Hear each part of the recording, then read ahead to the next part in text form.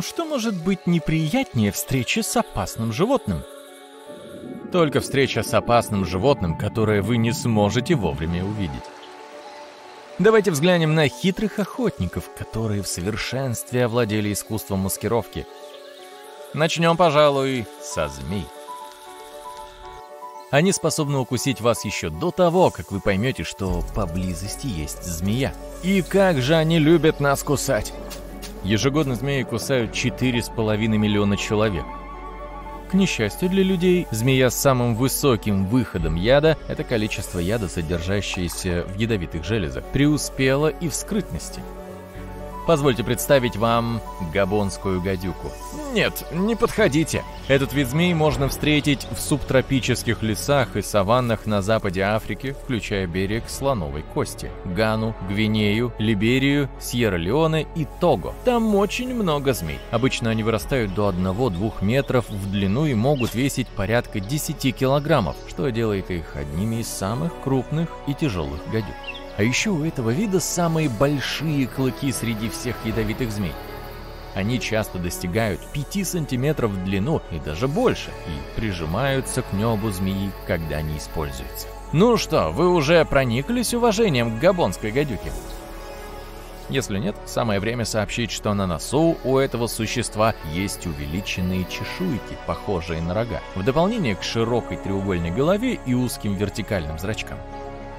Как любитель сидеть в засаде, это существо извлекает максимум преимуществ из своей коричнево-серой чешуи.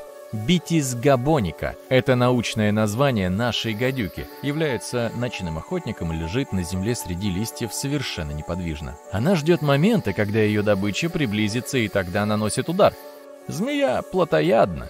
В ее рацион входят в основном грызуны, птицы, лягушки и ящерицы. Охотничьи способности змей во многом зависят от умения сливаться с окружающей средой. Благодаря своим талантам эти гадюки способны убивать даже более крупных животных, таких как мангусты и зайцы.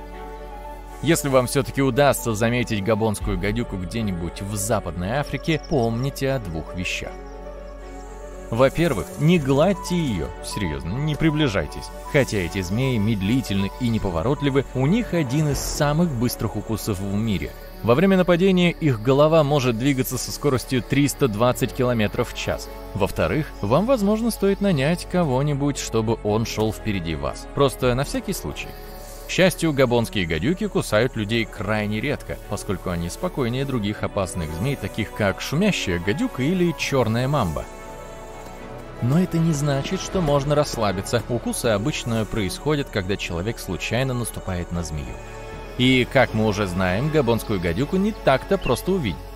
Для тех, кому не повезло и кого укусили, ситуация серьезная. Яд габонской гадюки чрезвычайно опасен, если не принять противоядие в течение 2-4 часов. Итак, многие змеи используют искусство маскировки в своих интересах. Это удобно, ведь они держатся близко к земле и не могут похвастаться высоким ростом.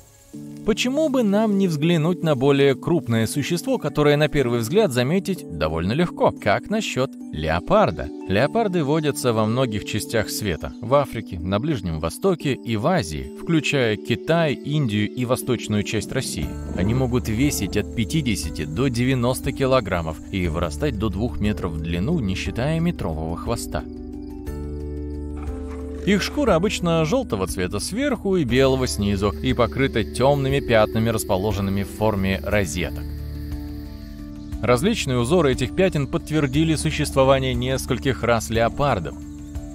Черные леопарды, благодаря своей полностью черной шкуре, прекрасно приспособлены к тому, чтобы преследовать добычу по ночам и прятаться в тени. Вы можете подумать, что пятнистая шкура других леопардов делает их легко заметными. Это не так.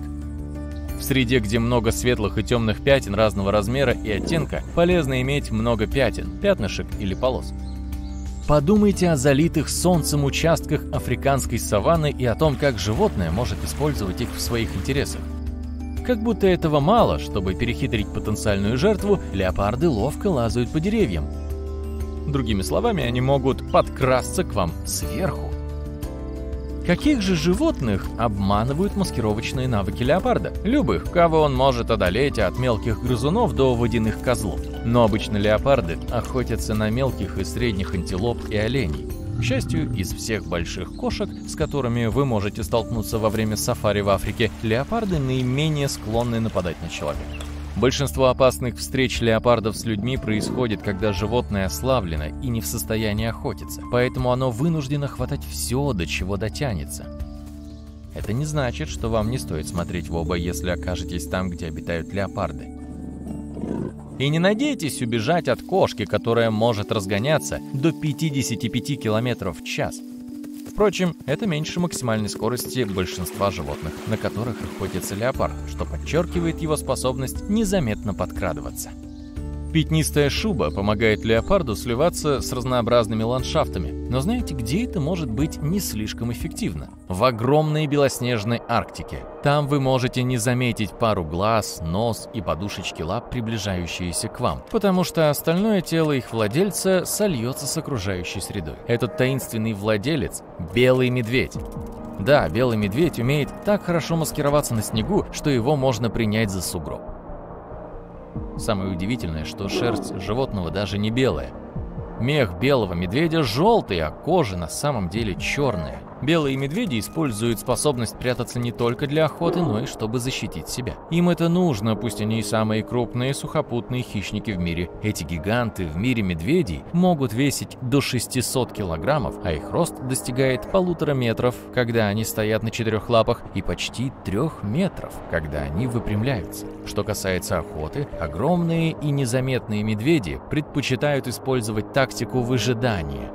Они очень терпеливы и обычно подкарауливают тюленей у дыхательных лунок, сохраняя полную неподвижность часами и даже днями. Иногда это терпение остается без вознаграждения. То, что тюлень поднимется, чтобы сделать вдох, еще не означает, что медведь сможет схватить его скользкое тело. Белые медведи в среднем ловят только 1 из 5 тюленей, которые им попадаются. Что ж, нет ничего плохого в том, чтобы взять дело в свои руки или, в данном случае, плавать. Белые медведи – умелые пловцы и могут охотиться в воде. Они способны развивать скорость до 10 км в час, гребя передними лапами и используя выпрямленные задние лапы как руль. Их лапы слегка перепончатые, что помогает плавать, а еще они способны задерживать дыхание под водой на 30 секунд. К счастью, белые медведи и люди контактируют крайне редко.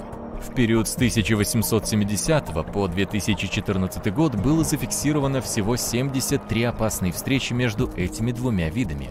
Как и с леопардами и гадюками, нам придется изрядно постараться, чтобы встретить медведя. Проблема в том, что в этом случае он увидит нас первым. А некоторые существа не используют искусство маскировки, но они настолько малы, что их невозможно заметить. Так обстоит дело с одним из видов медуз, известным под названием медуза ируканджи.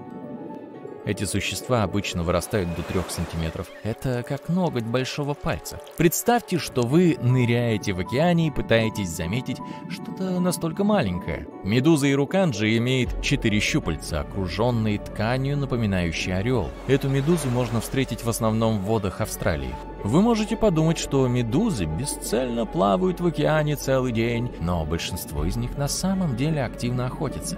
И медуза ируканджи не исключение. У нее даже есть глаза с линзами, роговицей и сетчаткой. Они позволяют медузе видеть реальные изображения, а не просто различать светлые и темные участки. Несмотря на свой маленький размер, медуза ируканджи чрезвычайно ядовита, в чем убедились некоторые незадачливые туристы. При контакте с другими животными она впрыскивает свой яд в их кровь через стрекательные клетки, похожие на дротики.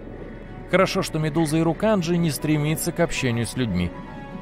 Однако, по оценкам, каждый год медузы всех видов жалят 150 миллионов человек, поэтому лучше быть начеку, когда вы находитесь под водой.